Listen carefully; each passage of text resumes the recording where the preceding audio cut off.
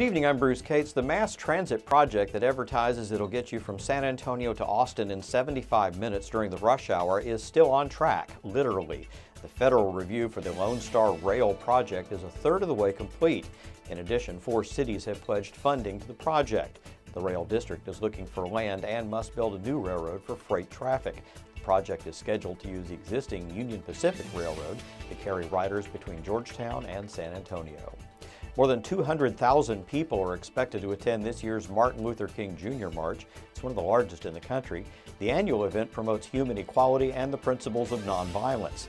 Leading up to the January 18th event will be a series of films, lectures, and symposiums known as Dream Week. The 12-day event begins this Friday. We've set up a link to all the activities at klrn.org/news.